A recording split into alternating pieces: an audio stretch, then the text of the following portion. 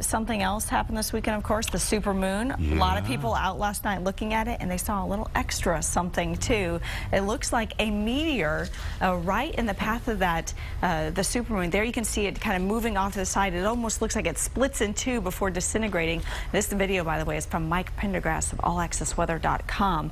Really cool video. If you happen to see it live, we've had tons of comments on our Facebook page and on our website.